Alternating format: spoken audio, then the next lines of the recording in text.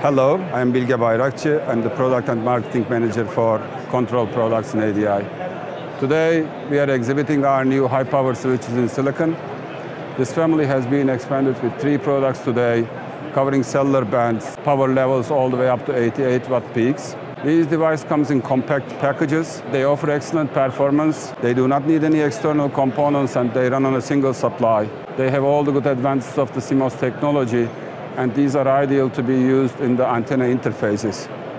The multiple input, multiple output architectures are becoming very popular in new transceiver systems, in new RF transceivers. This is possible with the highly integrated transceiver chips. However, the same level of integration is also necessary at the antenna interface to be able to fit this in a small form factor. The RF switch can be used at the antenna interface directly or could be used as an inlay protection.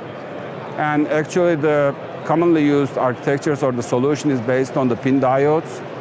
Here you see an example implementation of a pin diode using a discrete pin diode. This needs negative supply voltages and runs on high currents, so it consumes a significant bias current. It also needs many external components, where the new silicon switches, actually they do not consume any power at negligible levels. They do not need any external components. So these parts are ideal for multiple channel designs, ideal for highly integrated transceivers. This product portfolio, all the details are available on the company website. Please visit analog.com for more information. Thanks for watching.